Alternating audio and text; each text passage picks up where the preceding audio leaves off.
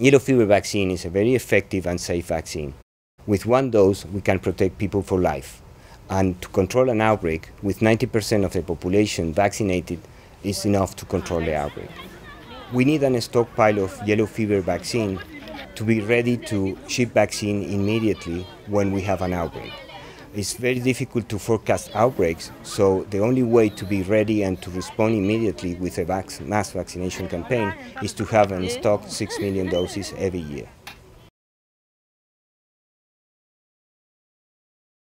This current stockpile maintained at the level of 6 million doses is managed by an international coordinating group called ICG, which is composed by 4 agencies, WHO, UNICEF, Red Cross Federation, and Médecins Sans Frontières.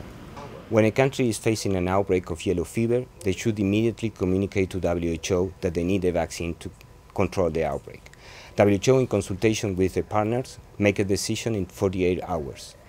After the decision is made, the shipping of the vaccine should arrive in the country in 7 days. Once the vaccine arrives in the country, all the international coordinating group agencies are willing to help the Ministry of Health to conduct a campaign to control the outbreak. It's very important to have a good quality of the campaign, covering at least 90% of the population to have an effective control. The main objective of having a stockpile of vaccine is to control an urban outbreak, because the disease spreads rapidly when we have the vector, which is the mosquitoes, and very dense populations.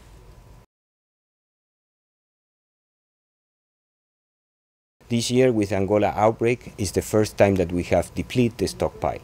So in the ICG has 6 million, that has been enough since 2001, but this time we have depleted twice the stockpile. We have used 30 million doses of vaccine.